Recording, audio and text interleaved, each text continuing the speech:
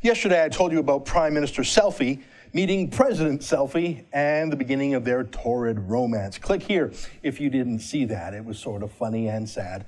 Obama is a lame duck with no real political power left. Both the Congress and the Senate are in Republican hands, and maybe the White House will be too in a few months. But for now, it's like a summer love affair. All that matters is the moment. And I don't just mean for Trudeau and Obama, I mean for the media too, especially for the media.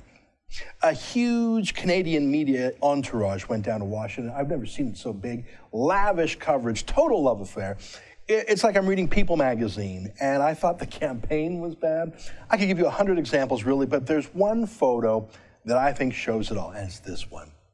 That is Laura Stone, a young liberal-leaning reporter, used to be with Global TV, now she's with Toronto's Globe and Mail newspaper, media party all the way, social justice warrior, natural liberal, natural Obama lover, yeah, get in line. But this photo is just so far beyond anything. I think it's instructive. Just look. She wasn't taking a photo for the newspaper. The Globe, they have professional photographers. They don't just use their iPhones. And of course, as you can see, she wasn't aiming the photo at Michelle Obama and Sophie Trudeau in the background there. She was aiming it at herself with Trudeau and Obama in the background. It was a selfie of her with her celebrity crushes. But look at that look on her face. That is euphoria. That is a depth of happiness that you usually only see on brides on their wedding day. That wasn't just a fan moment. That was a deep emotional exaltation. If there wasn't that blue ribbon, you see that blue divider there holding her back, I wouldn't doubt that Laura Stone would have tried to touch Trudeau or Obama, maybe even take a strand of their hair.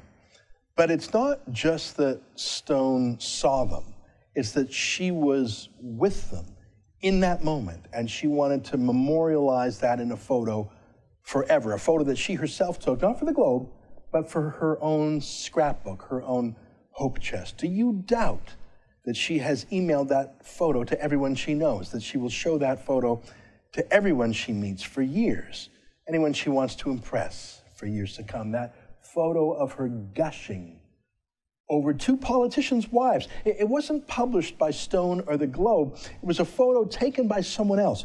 That photo we've been looking at was of her taking a picture.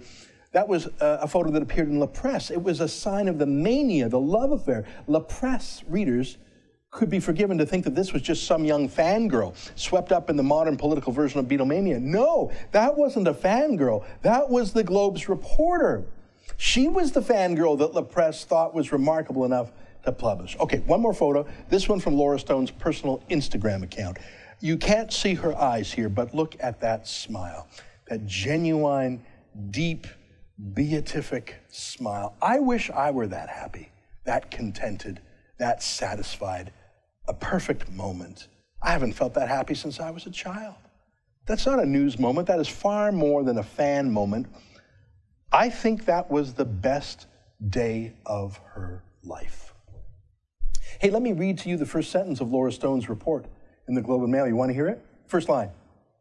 Canada's new glamour couple, Prime Minister Justin Trudeau and Sophie Gregoire Trudeau, were welcomed into the White House on Thursday for an elegant state dinner in which, in their honor, with President Barack Obama and First Lady Michelle Obama.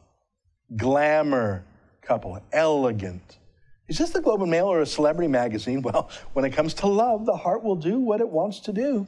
Here, let me read some more from her report. Miss Gregoire Trudeau wore a purple gown with coral sequins from Lucien Matisse, the second time she sported the Toronto-based designer on the trip. Miss Obama wore a strapless midnight blue floral gown from Taiwanese-Canadian designer Jason Wu. The men were in dark tuxes. This is the Globe and Mail newspaper. Oh my God. I guess someone else could cover the real news. How Obama has blocked the Keystone XL pipeline, despite Trudeau's promise that his carbon tax would make the Americans accept the pipeline. Someone else can write about the NAFTA complaint about that. Someone else can write about how Canada has abandoned the Allied Combat Coalition against the Islamic State, withdrawing our CF-18 jets. Someone else can cover that. Someone else can write about the softwood lumber dispute coming back, the Homeland Security hearings into Canada's unvetted Syrian migration. Someone else can do that because the Globe is busy. They are in love a deep, satisfying love. You know, the Globe and most other media, they have rules against their reporters making political donations to parties or being a party member. Good idea. That would be too partisan. But what about when a reporter is truly, madly, deeply in love? And what about when the entire press gallery is too? You just can't trust the media party. For the Rebel.media, I'm Ezra Levant.